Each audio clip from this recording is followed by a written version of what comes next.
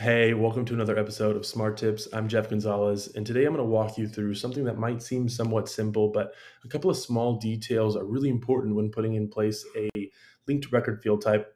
Without further ado, let's go over it. So in this example solution, we have projects and we have tasks. We know that we want them to be related to each other. We want to make it so that task can only belong to one project, right? There might be multiple tasks that are assigned to that project, but each individual task can only belong to one project.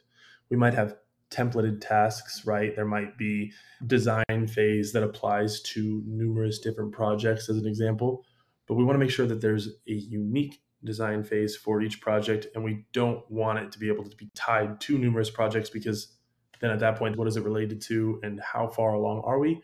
We wouldn't know.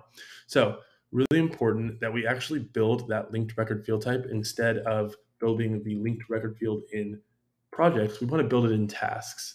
And I'll show you why right now. Checkbox is extremely important.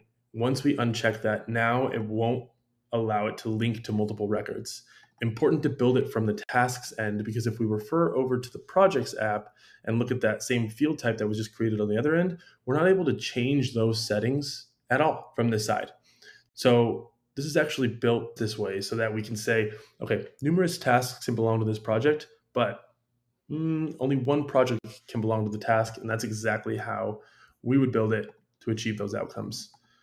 This applies to a lot of different use cases. This is just one really elementary example and one really small detail that a lot of people overlook when they're building.